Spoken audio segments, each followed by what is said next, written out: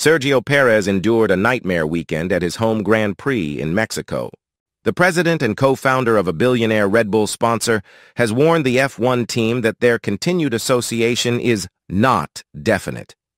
Escuderia Telmex was founded in 2002 by Carlos Slim, currently the world's 19th richest person, with a view to supporting Latin American motorsport stars. Slim is worth over $67 billion, and his company has forged a long-standing partnership with Sergio Perez.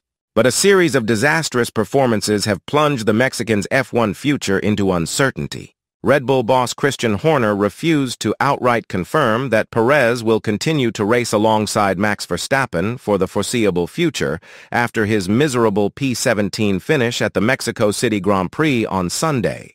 Some theorize that Red Bull have been more inclined to keep hold of Perez, despite the distance between him and Verstappen, due to the lucrative sponsorship deals which come as part of having him on board.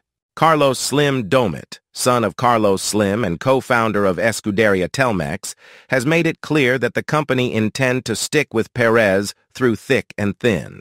But he stopped short of committing to a future association with Red Bull, particularly given the team's growing involvement with rival telecoms company AT&T. "We are talking with the team, we are still in talks," Slim Domit told ESPN in Mexico. "It is not definite, but the one we will always intend to continue with is Checo. As far as we can, always with him, without a doubt. The issue of Checo's Red Bull contract is independent of the issue of his sponsorship for us. It has always been like that since he signed with the team, but if there was no longer the opportunity to continue with Red Bull, we would certainly continue with Checo."